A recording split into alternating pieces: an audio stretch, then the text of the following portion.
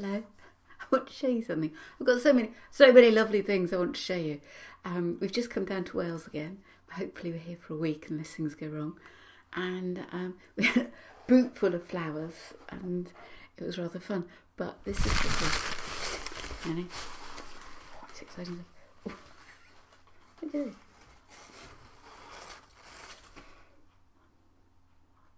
It's a metre of marshmallow. Did you know such things existed? I didn't know such things existed. I've covered myself in great, isn't it? Right, where are we? I haven't done a letter from Sarah because why do I always start off with lame excuses? I didn't do my homework because I get a bit sentimental at this time of year, which is always a bit rubbish. If you want to see me in a complete state, have a look at one of the 11 plus.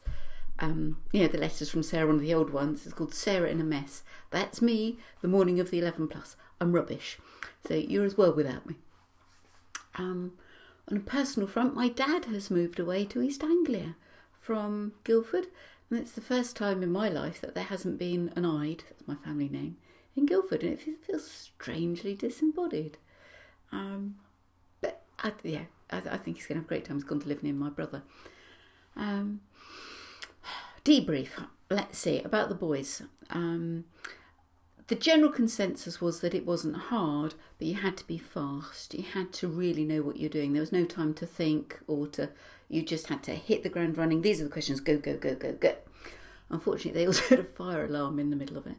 But they evacuated everybody immediately, and all seems to have, these things happen, that the children are well used to them. They have them every half term. Some of them got a bit nippy when they were waiting outside. So if it ever happens again, and I think that's the first time in a bajillion years, just grab, not all your stuff, but at least a jumper or a coat. The girls' school said it was hard, which they expected it to. And don't worry about the last 5 in the maths. Nobody can ever do those. Well, you get a few that can, but it's not many. And so in many ways, they don't even really count because virtually no one can do them. You just sort of write it off as not done. So don't panic about those. If you put in guesses, then chances are you might have got 1 or 2 right.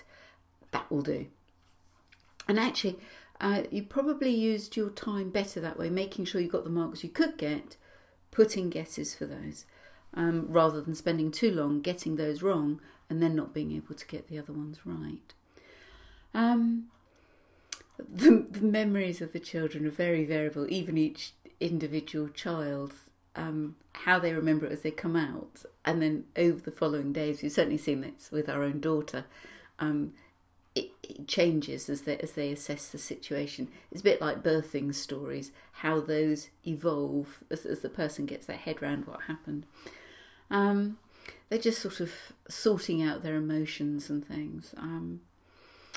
But, I mean, for the boys, the comprehension, for instance, about half of them have said it involved a girl, half of them said it had a boy. Some said it had a lion, a dog, 2 dogs. Eventually, I managed to piece together how the passage went. But it took a long time, and they all sound very odd. And the boy-girl thing still hasn't been resolved.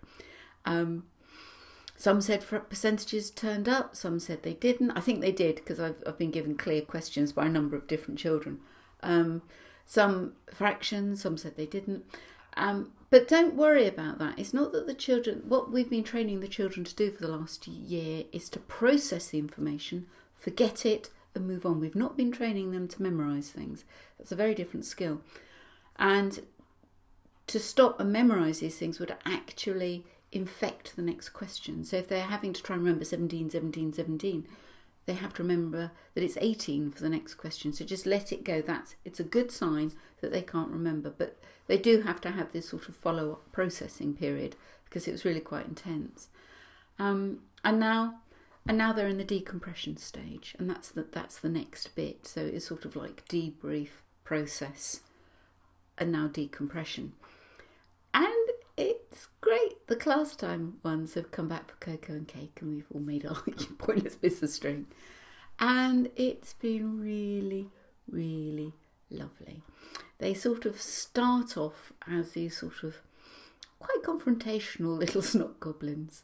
And what's happened is They were delightful toddlers, and then they're at school and they're at clubs, and they're gradually, without anybody noticing it's happened, been getting more and more split from the parents. And then suddenly, with the 11 plus, ba-doing, they're doing it together, and the kids are having to get to know their parents as people, and dad isn't the person that can magically fix things, and mum doesn't automatically know how to sort stuff out, and they are bad-tempered. Everybody's bad-tempered. But they really get to know, so all that conflict that they start with, and all those tears and the confusion and the sheer frustration, which is huge. And then that's followed by the joys and the triumphs and the shared endeavour that you get. And at this final stage, when you say goodbye to them, you have a real sense that they belong to the parents again, that they're theirs, that this has been a family thing, and they're a unit once more, strong and solid, before they approach the secondary school and the teenage years. Teenage years, best bit. You've got all of that to come. It's brilliant, absolutely brilliant. Thought the last 10 years was brilliant. Wait for the next 10. It just gets better and better. So no, it's kind of sad to say goodbye to them, but it's a real sense of, they've blossomed. Each one of them blossoms into the child that God made them, and it's great, absolutely brilliant. And it knocks the sort of the whether they pass or fail and things into a cocked hat. I mean, that's what I'm paid to do, and I'll cry if I don't get them through. But world's best job. Right, go and have a lovely week, and I shall see you anon. Bye bye.